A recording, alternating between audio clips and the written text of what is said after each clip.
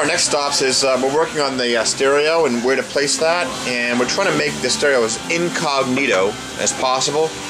And when we're doing stereo systems with Land Cruisers, there's not a lot of places to put speakers and amps, but one of the thoughts we are talking about is putting right down here in the kick-out vent, and we're going to take this piece of aluminum and mock it up so the speaker's right in this area.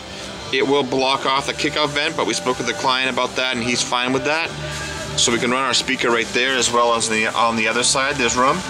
And then on the in the back there, right there where the whoops